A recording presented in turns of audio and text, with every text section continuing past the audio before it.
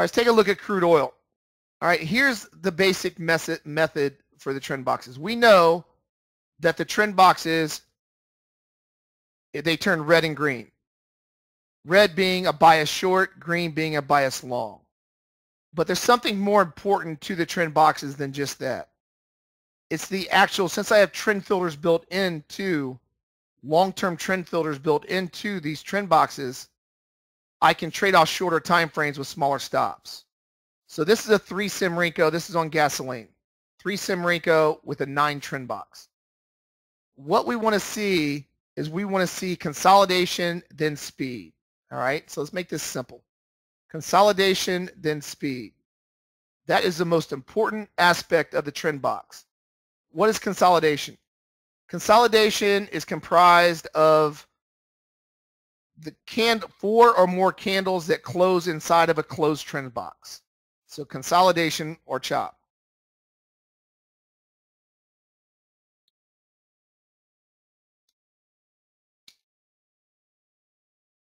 So we see consolidation before speed. All right? Because what happens is if the market's going sideways by more than 4 candles, it's setting us up for a possible move in the market to get short once speed comes in the market. Because as traders, we need volatility. Without volatility, we can't get our first, second, third, fourth, etc. targets. If we try to trade in this chop market like up here, we're just going to get stopped out because the market's what's called oscillating. So you cannot trade oscillating markets, not unless you use market profile by itself. You can if it's a flat day. But other than that, you cannot buy and sell retracements in an oscillating market or you're going to get your butt kicked. The market's going to keep stopping you out. So what we have to do is we have to go from consolidation into speed and then look for a retracement. So we want to see consolidation before speed. Then what we want to see is we want to see speed. Now what speed is comprised of 4 candles or less that close inside of a trend box. So we got the market rolling down on this nice trade right now. The best possible setup that you can have on a trend box with speed, with a speed box, is 1 candle close inside of a closed trend box. So look at this 1 candle that closes. Now Earl, are you in here? See if Earl is one of our top traders, long-term traders in the room. I don't know if Earl's logged in. He got 100 ticks yesterday from using the speed bars, and he got 75 ticks the day before for using speed bars. 2 speed bars or less he's been using on a 2 or 1 speed bar. He's got almost 200 ticks just in the last couple days, just on using these speed bars like this technique.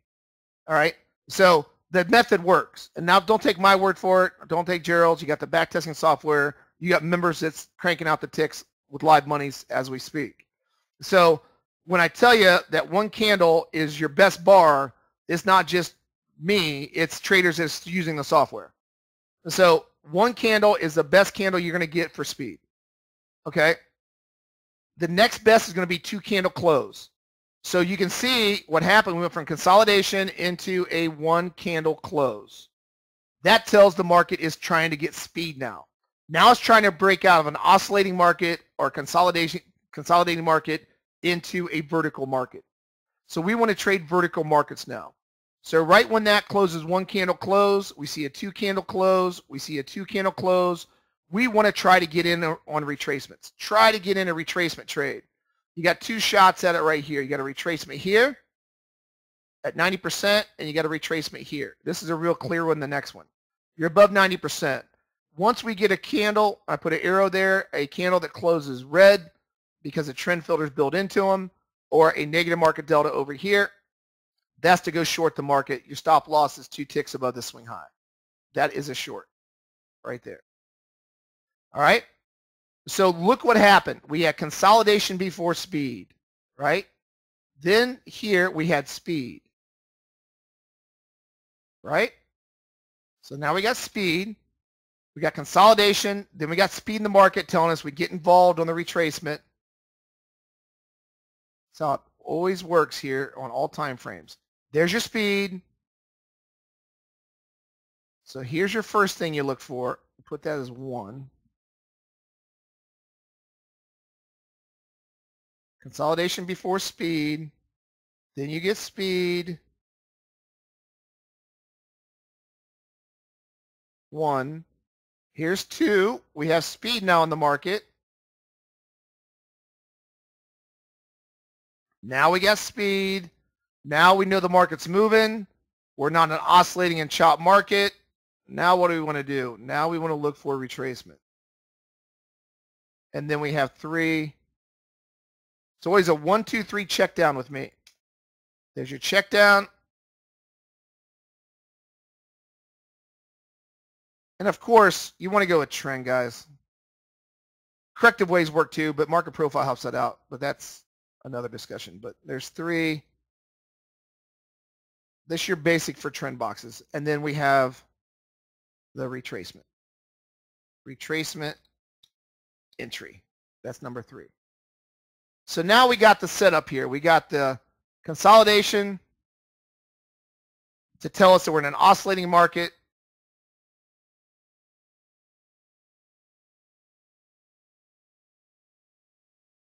We got a consolidation of more than 4 candles that close inside of a closed, keyword is closed trend box. Then we have 1 candle. It's got to be 4 candles or less if there's speed in the market. If they're trying to mark, at these, think about this. This is not me and you pushing the market around, guys and gals. This is electronically trade. These are electronically traded markets. These are algorithms, high frequency trading algorithms that's pushing this market up and down. Your Goldman Sachs of the world that have their Delta programs and all their other programs out there. I don't know if they have Delta around still, but they have high frequency algorithms pushing these markets. They're leaving their footprint for us to visualize and to take advantage of riding behind their coattails. That's what they're doing. So you don't think about this stuff. You visualize what's going on internally with the market. So internally with the market is you're seeing what?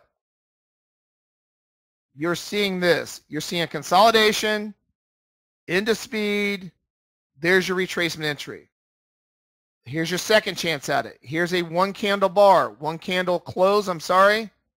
There's your 1 candle. There's your retracement, and there's your next leg down. I like the consolidation. See how we had a 1 candle here, then the retracement, and then it had the big hit. I like to see the consolidation before speed myself in the infancy of the move. It's a great way to do it. All right, so that's what we're trying to do. Now this works on all time frames. So you can go, if you want to go to a 9 Simrico and we want to go a larger time frame, then what you want to change is you want to change your trend box to 25. And now all of a sudden we can do this off a larger time frame. Now what we're trying to do is we're trying to trade setups with larger time frames. Instead of a 3 sim with a 9 trend box, we're going to go with a 9 Simrico with a 25 trend box. And what we're going to try to do is we're going to try to look for speed to come in the market, right? But it's the same exact thing. We're looking for a big consolidation, and then so this is a consolidation sequence. This is the speed sequence, and this is a retracement down here that's trying to do right now sequence.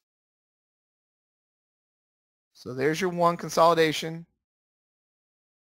This is your speed bar right here, number 2, on a larger time frame, and then your retracement, it's retracing right now for a possible setup on a larger time frame. So the method doesn't change on the time frame. The method is still the same. It's just a time frame changes.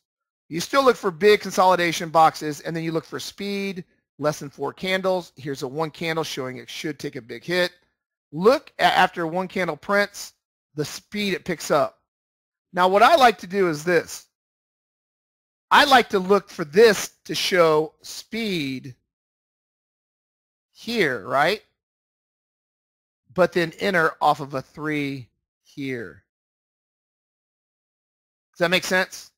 I like to see the larger time frame showing speed candles, but then wait for my 3 sim to confirm speed with the retracement.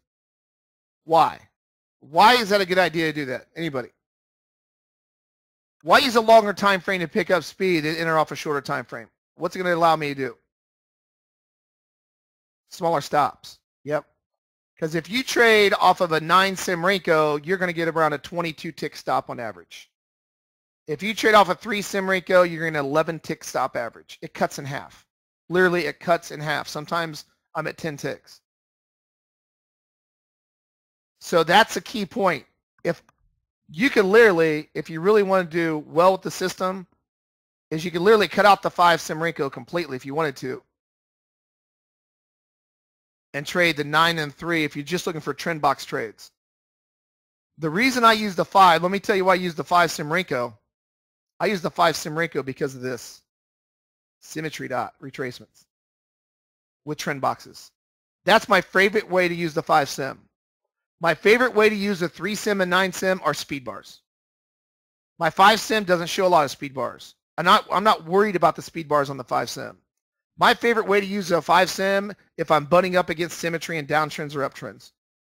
Because that tells me if the 3 Sim then, if I'm butting up against symmetry and my 3 Sim gets a nice retracement sell, right, like up here, I'm at a retracement sell, my 3 Sim, right at this swing high at symmetry at 813, right there, then that's a sell. I love using the symmetry dots off the 5 Sim. But if you want to just use the 3 and 9 on a lot of markets, you typically can get the trend with the 9 and the trend box with the 3 on pretty much any market that I've seen, because they work together really well. All right, so that's what we're trying to do. We're trying to go from consolidation. It doesn't matter what time frames. You can go down to a 5 if you want to. It's still the same methodology. If I'm trading a 5 Sim, let's go over this on the 3 parameters that I like to see, and I'll shut this off in a second. So if I'm trading off a 5 Simrico, let's go over the 3 major points I'm talking about. There's my consolidation before speed right here, right? 2 big long boxes. Number 2, right here, above this trend box. There's my speed bar. Where's my retracement? Number 3, my retracement's right at this high, and it catches the big short right there, right at the high. 3. There's your retracement. It doesn't matter what time frame it is. It's still the same methodology. Consolidation. Look at the big consolidation boxes. Look at that. You had 1, 2, 3, 4, 5 consolidation boxes that you stay out of the market. Why? This is where novice traders get stopped out, because it's oscillating. It's going to ping pong back and forth. Ping pong.